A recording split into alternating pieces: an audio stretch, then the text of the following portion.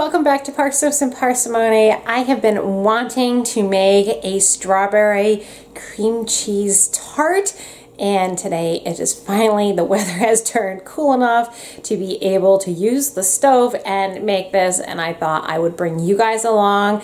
If you're looking for the printable version of this recipe, you will find that link down in the description below. Really easy, really simple, and it'll be a perfect dessert for summertime and strawberry season, which is here right now. For this recipe, you'll need 1 pint of strawberries, hulled and divided, plus a few more for the top if you want it to look really pretty. You'll also need 2 1/3 cup of sugar, plus an additional 2 tablespoons.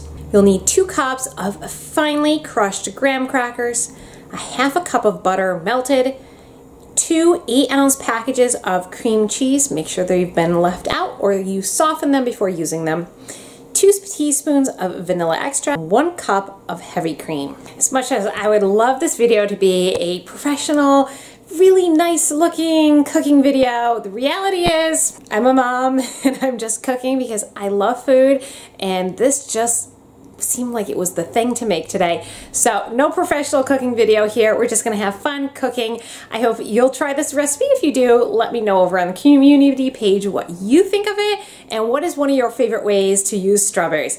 So without further ado, I'm gonna start hulling these strawberries, getting them prepped and cooking, because they're gonna have to cook down until they're half of what they are after that juice has cooked down, so we can put that inside the tart.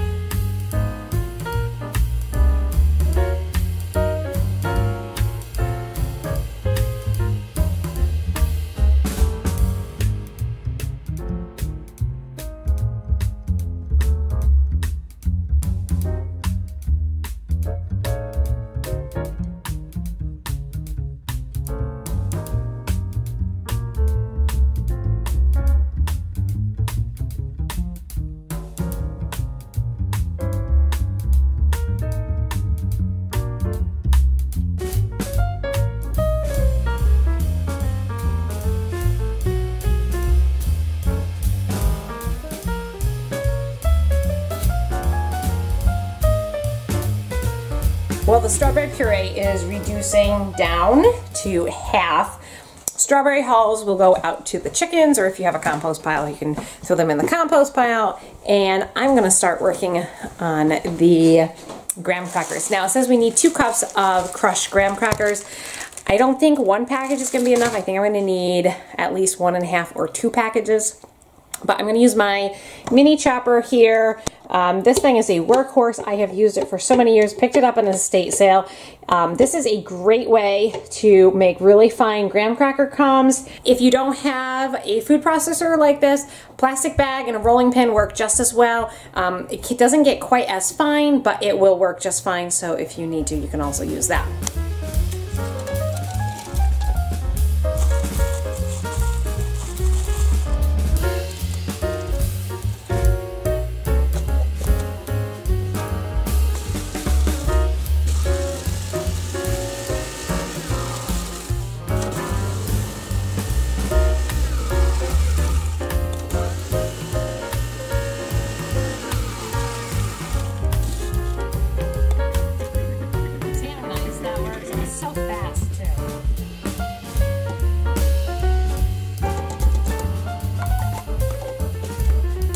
That was about a 1/2 cup there.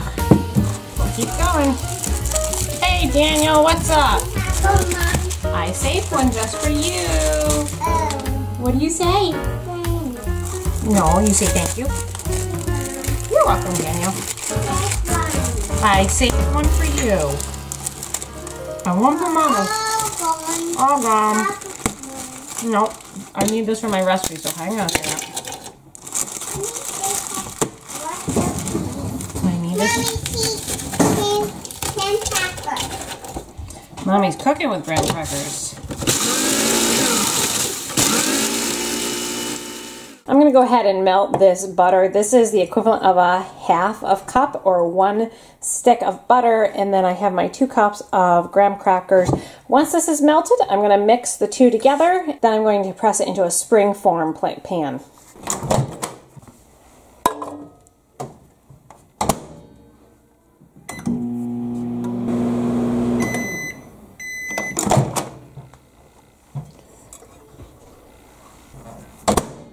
Just go ahead and add the graham crackers to that, and then we will gently mix it. You want to help, Daniel? Okay, there you go. Gently mix it.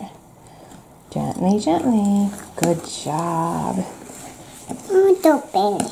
Yeah, don't spill it. I have a 9-inch springform pan here. I'm going to pour this into that and spread it up the sides, and then we're going to freeze this and make sure this gets really cold before we make the filling. Put this in. Yep, go ahead. Put it in. That's right. How do you make it hot? How did I make it hot? I put it in the microwave and started. Keep going. Dump it in.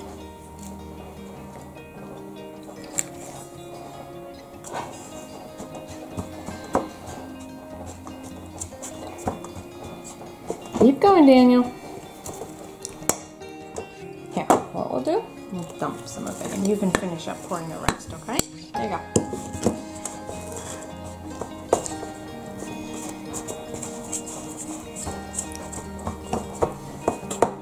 Yep, put it in.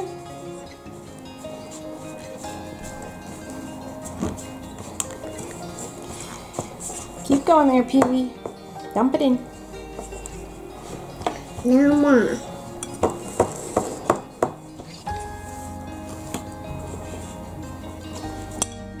So this is all spread out. I put it up as far as I can up the side of the pan. I didn't want to stay up very high today, so it is what it is. You can see it's just a little up. I'm going to go toss this in the freezer and then start the filling. That's the strawberries that we cooked down. I think it reduced about half. I'm going to leave this out to cool down to room temperature. While this is cooling down, I'm going to start making the filling. I took 2 blocks of cream cheese and softened them up. And I'm just going to add them right to my stand mixer. If you don't have a stand mixer, a regular hand mixer will work just as well. Just put it on number 1, please. Just number 1.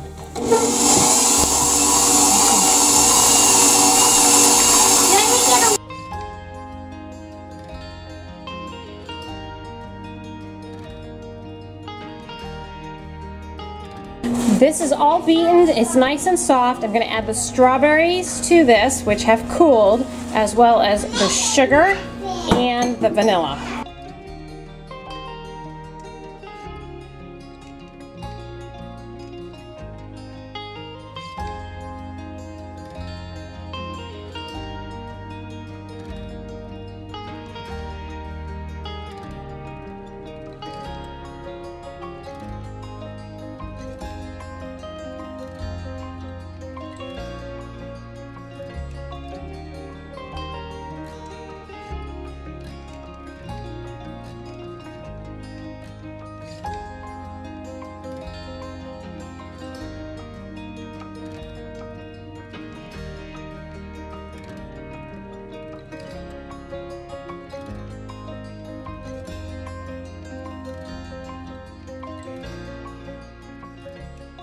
So I had to beat this for about 5 minutes, and you can see it's pretty smooth now. So I'm going to add 1 cup, go ahead Mary, you can add that 1 cup of heavy whipping cream into this.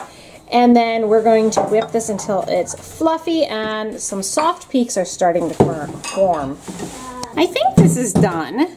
So I'm going to pour it in the spring form pan and then put it in the refrigerator. Mom's pouring the stuff in. Isn't that like good? Yes. Look at how it comes out. It comes out like yummy. It will be delicious.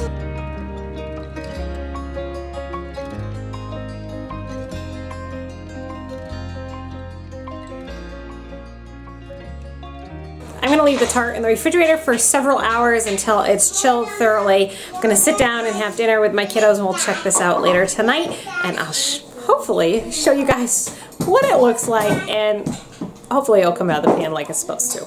If you're new to Parsnips and Parsimony, I have a track record of things not coming out of the pan like they're supposed to, so we'll see. But keep watching, and the magic of videos, you're going to see that next. It's been several hours and the tart has just been sitting in the refrigerator. I just popped it out of the spring form pan. This is what it looks like.